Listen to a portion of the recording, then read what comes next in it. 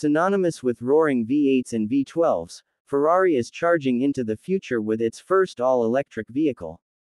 While official details are scarce, prototype mules have been spotted prowling the streets disguised as Maseratis, hinting at a possible silhouette.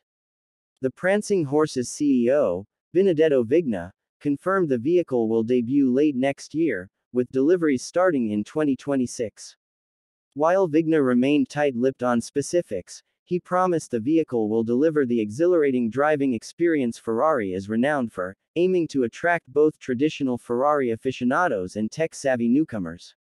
Ferrari has already put the prototype through its paces, accumulating thousands of miles on the road.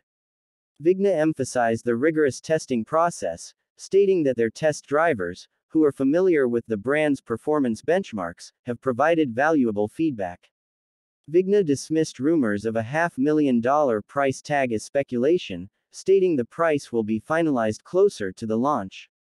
The vehicle will roll off the production line in Ferrari's new E-building in Maranello, which is set to become a hub for all powertrains, including high-voltage batteries and electric motors for future models.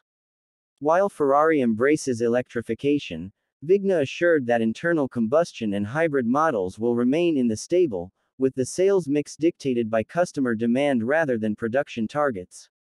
Ferrari's foray into electric cars is a significant shift for the iconic brand.